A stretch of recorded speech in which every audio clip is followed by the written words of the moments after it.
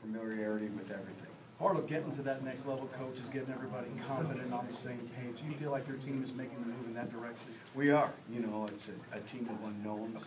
You know, just a little less than half of our football team will be new this year, and they haven't gone through the rigors of a SEC football season, the natural adversities that the football season presents from time management, being a student athlete. So it's going to be how fast can we jump that learning curve. You talk about the new guys, and there's been a lot made about the quarterback situation, but it seems like the offensive line situation may have been overlooked a little bit when you're replacing so much. Is that at least as much of a key as the quarterback? Well, it is. It's a great challenge. We're the only team in the country who not only has to replace their entire offensive line, but the defensive line as well. And as we all know, it's a line of scrimmage league.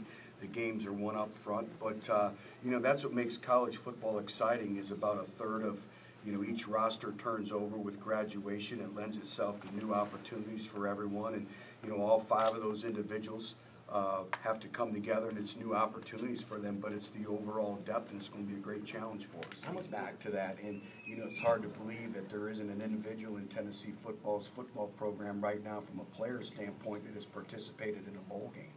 And so that's one step that we have to work to get back. But for this football team, it's the power of one moment at a time, one day at a time, one snap at a time, one practice at a time, and we just have to continue to progress, put our head down, and get better week in and week out. Want to learn, they're hungry. And our older players have done a great job of really mentoring our younger players in terms of the standard, the expectations now that are set forth in our football program. So I like coaching a team like that, you know, and I think, you know, that's why we just have to focus one day at a time. You mentioned on signing day that you like the mental makeup of what you signed after you've been around them essentially now, some of them for 6 months and some for 6 or 8 weeks. Do you feel better about their mental makeup? About what you thought? I mean, what do you think you have there? I feel as good as I did on signing date, and even from a genetic standpoint, we have individuals, you know, freshmen that have, you know, came to campus in June and they've already put 20, 25 pounds on, really improve their strength, you know, their speed, and everything is about improving our overall team speed. You know, that was evident last year on the special teams game. I think that's where it really shows you your overall team speed.